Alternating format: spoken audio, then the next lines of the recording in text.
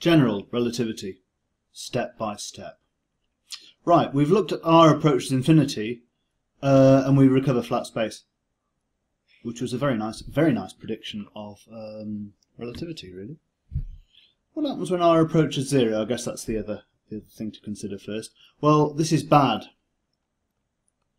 This is very, very bad because we've got infinities cropping up here and here. But that's not so, well, it is bad, but it's not unexpected.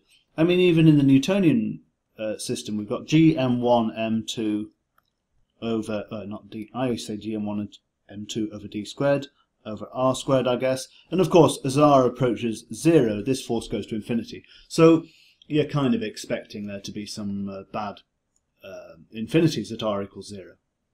Of course, r approaches 1 is another matter entirely. At r equals 1, we've not really got a metric because we're dividing by 0 here. But it's clear r equals 1 is bad in some way.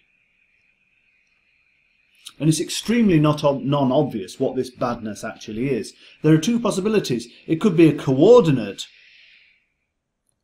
problem, or it could be an actual physics problem. And we don't know at this stage, we don't know which one it is. If it's a physics problem, what that means is that there's some kind of kink in space-time, or some kind of peculiar behaviour of objects passing through r equals 1. If it's a coordinate problem, it means that it's not quite so bad. If it's a coordinate problem, what that means is that we've just chosen peculiar units or a peculiar coordinate system to express the space-time, and that coordinate system has a peculiar problem. So what I'm going to do is I'm going to illustrate the kind of thing that might happen. I'm going to give you general relativity, step by step. I've written out the Schwarzschild metric here in two forms, the dimensionless form and a geometrized form here. We've looked at what happens when r approaches infinity. We get flat space, so that's basically a tick. What happens when r approaches 0? Well, when r approaches 0, let's use this form here. When r approaches 0, we've got bad things going on because we've got infinities. We've got a 1 over r term here. We've got a 1 over r term here, so we've got infinity. We call this the singularity, and I'll have a lot more to say about this later on. But for the moment, I just want to observe that f equals g m1 m2 over r squared, the Newtonian physics law. This blows up as r approaches infinity, and so it's not entirely unexpected that as r approaches 0, we've got infinities. Now, of course, what happens is, well, the interesting thing here is what happens when r approaches 1. What happens?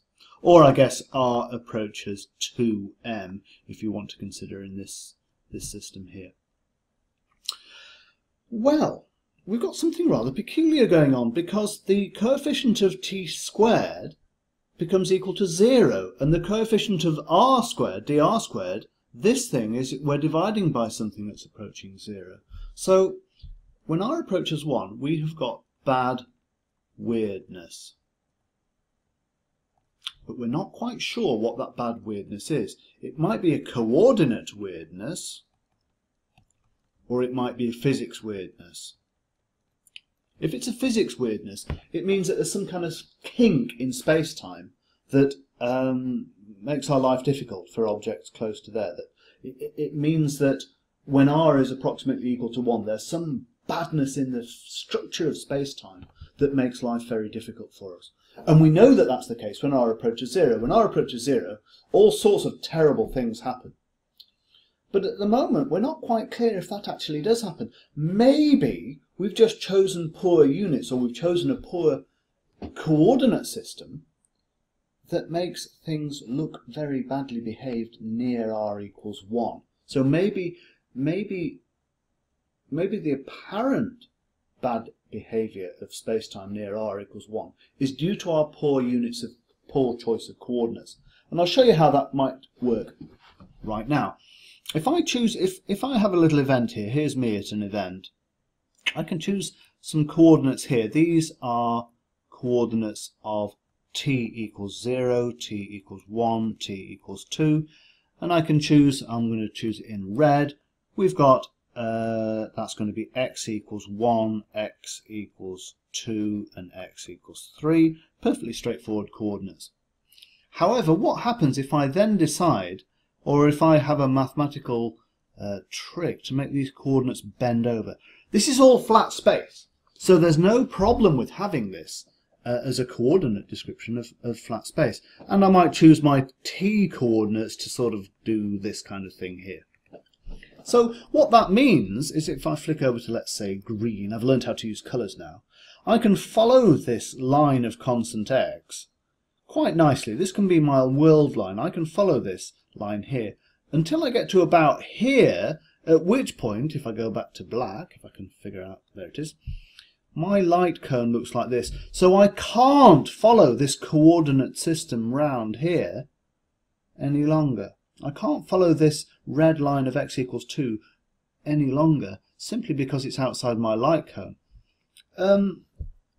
I've obviously chosen stupid coordinates here that don't allow me to follow the space coordinate here, certainly not beyond a particular point here. It might look sensible around here, but of course everything turns to custard out here.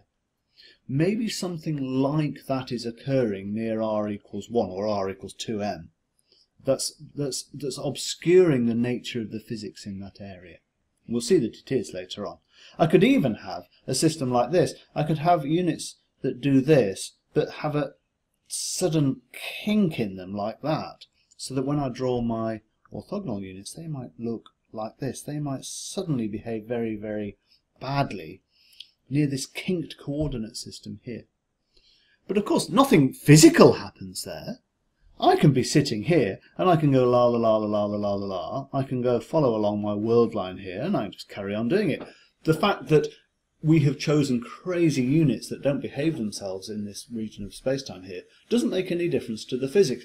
The physics doesn't care how you describe it. And yes, there's a kink here, but I can have a nice world line that's just cruising along, and I don't care that there's a kink in the physics. It makes the mathematics very hard, but the physics doesn't care. We will see later that near r equals 1, or r equals 2m if you want to use these coordinates here, oops, I'm in red. Near r equals 1, we have got a coordinate, you call it a coordinate singularity, or a coordinate mismatch, or a coordinate pathology, I think you call it, pathology.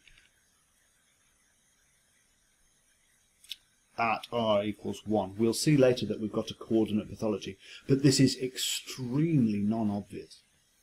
Okay, I'm going to stop there. What I've done is to show you some examples of coordinate systems that have got poor properties in certain regions of space-time.